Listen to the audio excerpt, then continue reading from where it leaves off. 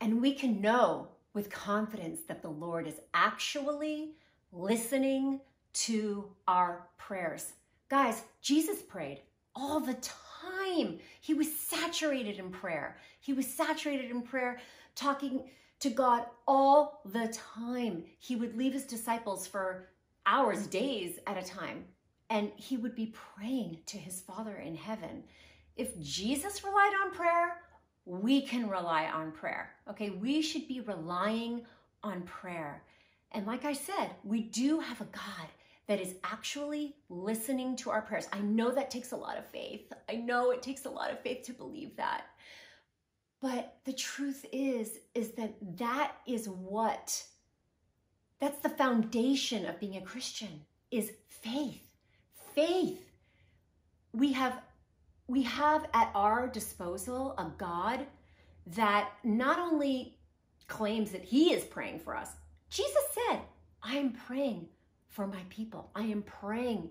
I am intercessing for them. So we know that God is praying for us, okay? How incredible is that? The Lord is actually praying and intercessing in your life. That is a promise. That is a promise. So if Jesus relied on prayer, we must too rely on prayer. And, I'm going to admit to you guys, I had a problem really praying all the time because my faith was lacking. This was a few years back.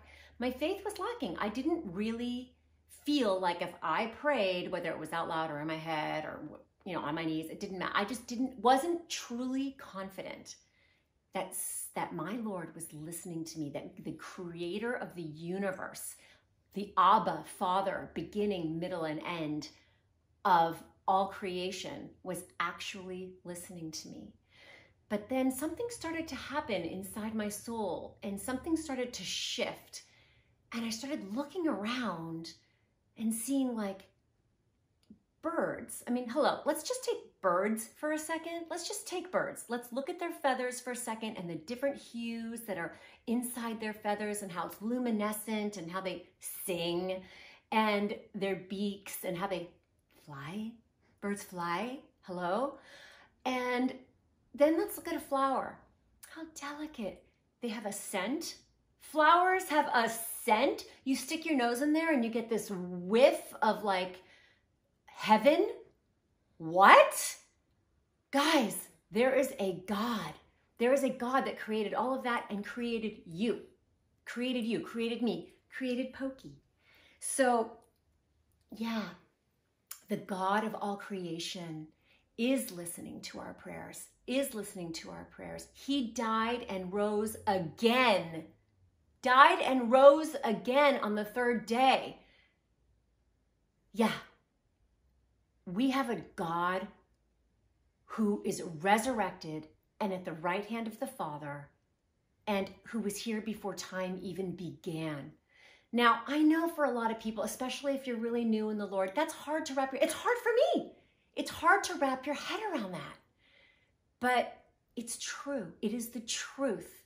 It is the truth. It's in Scripture. It is the gospel of Jesus Christ.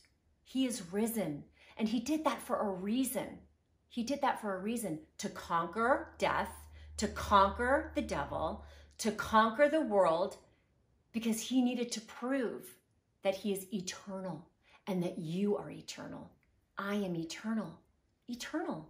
We're going to live forever. We come from 100% pure love, and we are going to return to 100% pure love. We are going to return to the Father of the lights.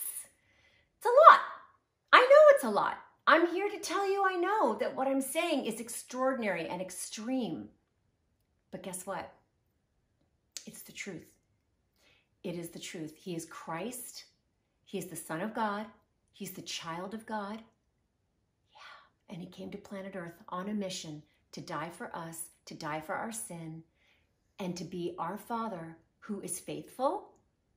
And when I say faithful, I mean that he's never, ever going to abandon us. He's here for us. And he's, I always forget what that is, that one thing. oh, this is going to be edited out, but I'm just trying to think that one thing that never forsake us. Forsake us. The Lord is never going to forsake us. Never going to forsake us nor abandon us. He is here. We have somebody who is truly, truly our God, our Father and our protector, our shield. It's Jesus.